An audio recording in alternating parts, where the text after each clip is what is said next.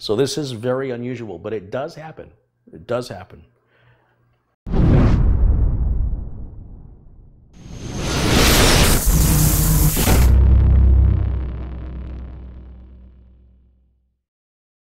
Got my label on it, built January of 2019. The computers normally, you know, you build them, you don't hear from a client for 8 years before they call you again for something.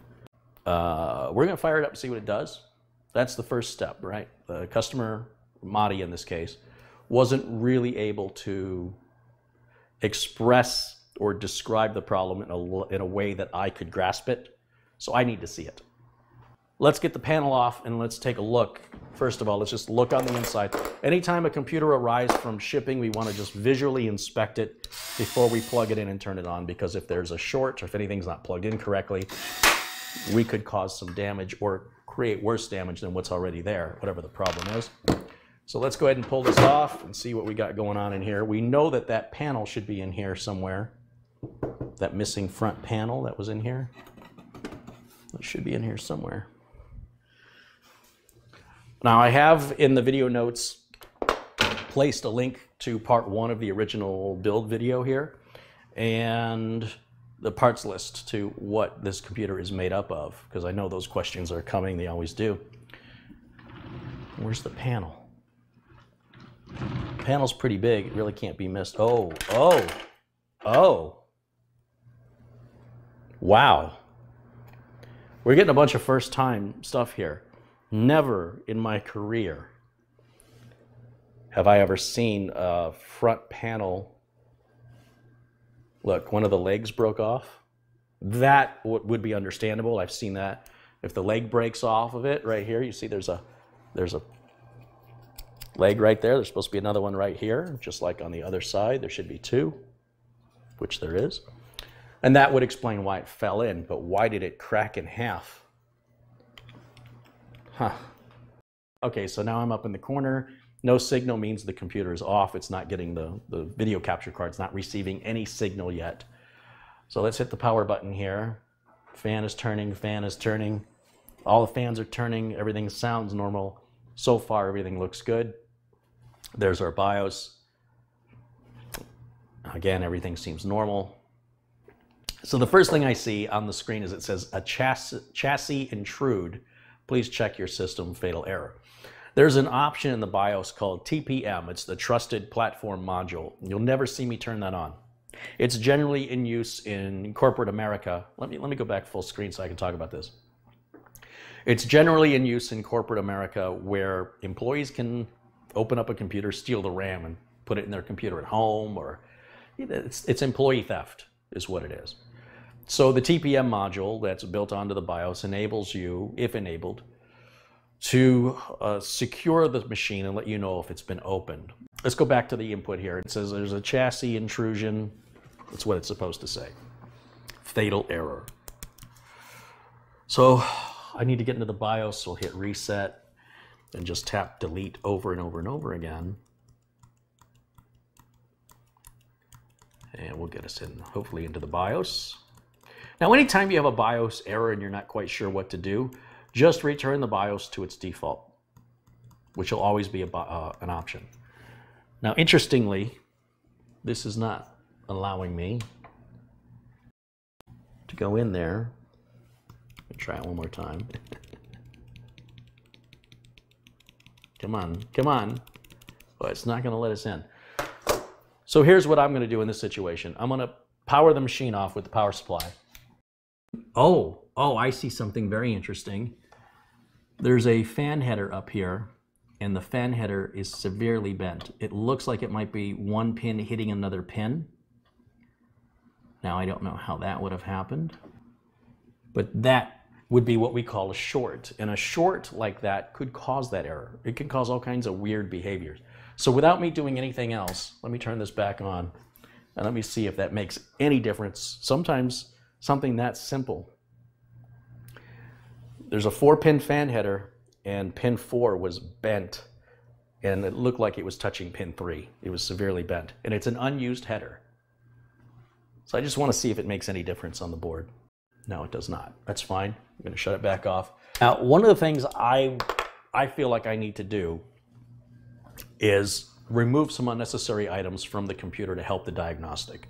So what do I mean by that? We don't need this Wi-Fi card and we don't need this GPU. We can run off the onboard video. If either of these are causing a problem, we'll know because the machine will boot. If they're not causing a problem and the machine behavior stays the same, I can now see the entire board without these two items blocking what could be a CMOS battery or jumper to reset the BIOS. Make sense? So let's take care of that now. Make sure the power supply is off. Better yet, unplug it. Let me get this graphics card out first and foremost. Let's pop the 1060 out of here. And then let's get the Wi-Fi card out. Now let's fire it back up. Yeah, there's the BIOS battery right there. You know what? Let's pop the battery out too. Let's just take care of everything while we're here. And I want to check the health of this battery. I'm going to go grab my battery tester. Now, yes, people will say you're not supposed to touch the battery with your fingers because it gets oil on it and it slowly erodes the battery over time. But these batteries last for years. And they're very inexpensive and they're very easy to change. And if you really, really are OCD about it, you can get some nitrile gloves and rubbing alcohol and clean the battery. Make sure it's nice and dry and place it back in. But I do this all the time. It's no big deal. And here, battery's good. Now that being said, let's get back to what we were doing. So I've got the BIOS has been reset by now. So I'm going to put the battery back in. Whoops. And then we're going to put power back in. Again, the switch remains off on the power supply during this. And then I'm going to plug the HDMI cable into the motherboard now, since we're going to use onboard video. And then we're going to flip the switch on.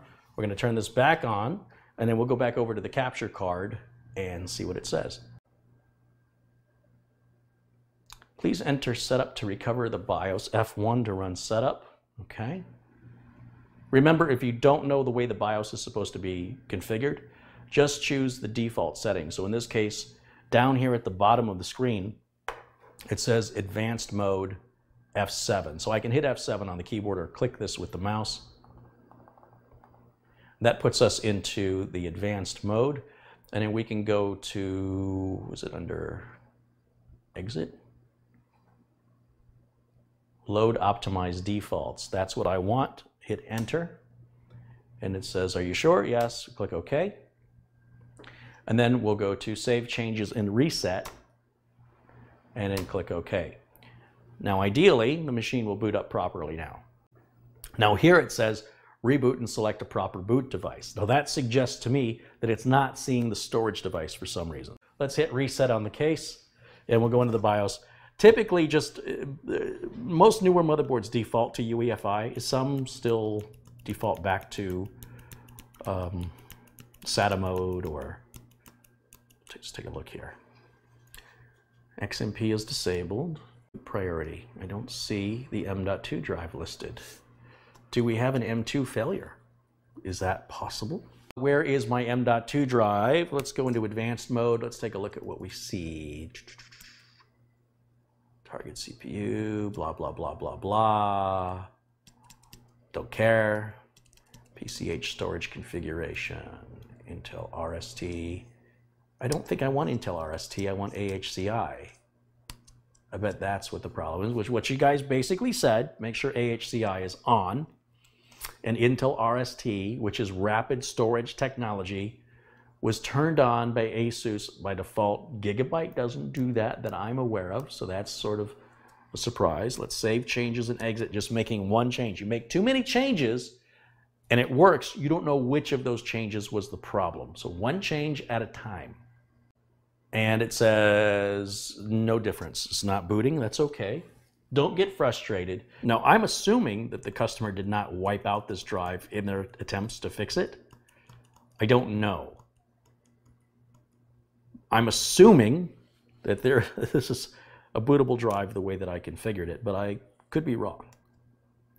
Because from what I'm seeing, it should boot. It does see the drive. The drive has not failed. So I'm maintaining that I have yet to see an M.2 fail. I don't know why that's on X2 mode. It should be on X4 mode. This is NVMe. Chassis intrusion support. Somebody had turned that on. See here? On or off. That was turned on at some point. Now, since we reset the BIOS, it's remained off. But that's where that setting is. Boot configuration. Let's save that and exit and see what it does. So if I was building this computer brand new, this would be our first boot, and I would say everything we built is working. The drive appears to have been erased. That's what I'm guessing right now. So I've got a Windows 10 boot media, which would be the next step. When you see me do builds, this is the message I want to see if I have built everything correctly. I'm going to turn this back off. And then we're going to plug this back in, turn it back on. It's booting off the flash drive right now. So we'll click Next, Install Now. And I always install Windows 10 Pro. And accept a license agreement. And let's see if it sees. Always do custom. The drive is wiped. That is a completely wiped drive. So this customer somehow wiped out all of the Windows 10 partitions. When Windows 10 is installed on this drive, there'll be 4 partitions, not 1. If it's not in UEFI mode, there'll be 2 partitions. But as you can see, this drive only has a single partition. This is an Intel 660p 1 terabyte drive. We're going to go ahead and click Next, if I could find the right mouse. We'll click Next. Now, Windows is going to create those 4 partitions right now. It's going to format those 4 partitions, and it's going to install Windows 10.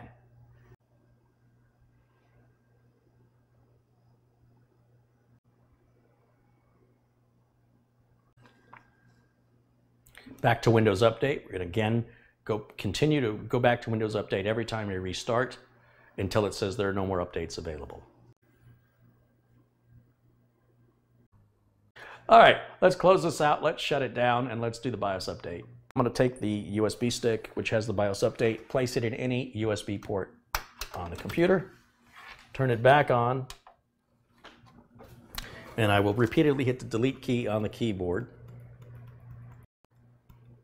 until the BIOS comes up. There it is. And we're going to go to the tool option. We'll select the ASUS EasyFlash 3 utility via storage device, so just hit enter again. And we should see right here, this small storage device is the USB drive right here. Oops, right there. That's our BIOS. Do I want to read the file? Yes. Do you really want to update the BIOS to 0801? I do. And down at the bottom of the screen it says it's processing, and just sit and wait. Do not touch anything. Now the machine has automatically turned itself off and is automatically turning itself back on again. Again, I'm not touching anything. Not touching you. I'm not touching you. It's doing it all on its own. Leave it be. Let it do what it needs to do. You will know when it's done. You don't have to wonder. It's turned itself back off again, and now it's turned itself back on again. So it's done that twice. This is normal. Do not panic. This is what it's supposed to do. Some motherboards do this, some motherboards don't. Some motherboards may do it 3 or 4 times. Leave it alone. There you go. It's starting to boot. It still may not be done, so stop. Don't touch anything yet. Now it says there's a BIOS error. After setting up Intel Optane or RAID, SATA mode must be changed for known issues. All right, well, we're not using any of those settings. This is not normal. It should have just come up automatically, but it did instruct us to press F1 to continue, which I've done, which takes us back into the BIOS. Everything looks good in here. I don't see any problem with any of this. I will hit F7 to take me into advanced mode and just take a quick look to make sure we haven't changed our, lost AHCI or anything like that. Yeah, it all looks good. Everything's fine. So we should be able to just exit, save and exit. So save changes and reset, as ASUS calls it. Click OK, and that should clear that error, and that error should never come back again. In fact, I can go ahead and pull the BIOS flash drive. I'm done with it. I'll never use that BIOS update again.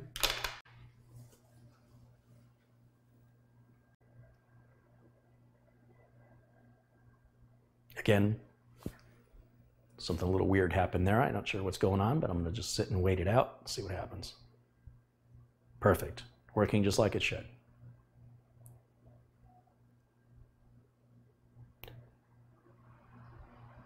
Beautiful.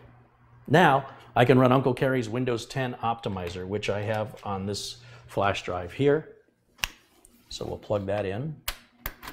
I like to copy it to the desktop. I don't like to run it off the flash drive. Double click. Yes. I want everything that's automatically recommended, and hit apply. That's how hard that is to use. You will see access is denied in this list. That's just disabling indexing. That's normal. Some files are locked or in use. Doesn't matter. It's doing what it's supposed to do. Reset, and all the changes I want are done. You have any idea how much time that saves me? And I don't have to worry about, did I forget to change a setting, especially if I get interrupted, if there's a phone call or a knock on the door and I'm in the middle of optimizing Windows, I might forget where I left off. And it takes a lot more time. And because I do so much of this, that utility is a godsend for me. So my thanks for, you know, like I said, the genius of Nick Shaw for creating that. And then I delete it. Once you've installed it, or once you've activated Uncle Carey's Windows 10 Optimizer, you can delete it. You're done with it. You shouldn't have to ever run it on the same machine twice. Though if you do a Windows 10 update, like to 1903, you might want to just double check to make sure Windows didn't reset any of your preferences. It's very quick. Yeah, everything looks good here. I like it. Okay, so let's take that out, and let's take that out. We'll put the plug back into the HDMI because I don't want the customer plugging into that by mistake. And we'll remove the Ethernet and unplug power supply. Now that that's done, I can put this is a great Wi-Fi card. It's a 4 antenna, the ASUS 88U, which is about $100. And paired with a high-end router, this will go faster than some wired connections I've seen.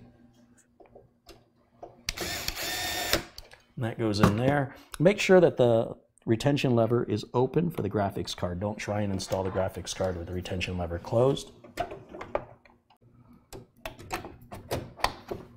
That locks in place. We'll put the 2 screws back into the graphics card to secure it. We'll put power back on the graphics card. It's all back together. Job done. So I'm going to plug it back in and turn it back on just to make sure it works. I've got to download and install the latest NVIDIA graphics driver on there as well. Looks like I dragged that down for some reason. I don't know how I did that. Okay, so now you see the graphics, everything looks really big. That's because there's no driver installed yet for the graphics card.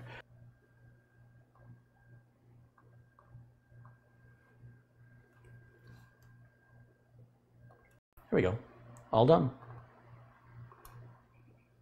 C drive, lots of free space. The D drive is the USB flash drive. The optical drive, I can right click and choose eject. That works. And I've got a spare panel to replace the one that broke in shipping, the drive bay cover, and I save them for just such an occasion. Because anytime I remove a drive bay cover, I usually throw it in the motherboard box so the customer has it in case they ever want to take the, whatever it is, like in this case an optical drive, in case they ever want to take that out. So I'm just going to put that back on. It just clicks in there.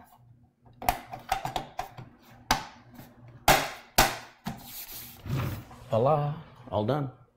And with that, thank you guys for joining me today. Thank you to Madi for sending the computer in and letting me take a look at it. It's always a learning experience for me to see, you know, what customers do with their machines or what it takes. Every machine that comes in for repair, it's always different, always different. This one certainly met that criteria. I believe it's ready, you know, with a few exceptions of, you know, updating the wireless drivers, it's ready to get boxed up and sent back. And I'll talk with Madi later just to double check and confirm if there's anything else he wants me to do while I have it. So thank you guys again for joining me. I will see you all again very, very soon. Until tomorrow, bye for now.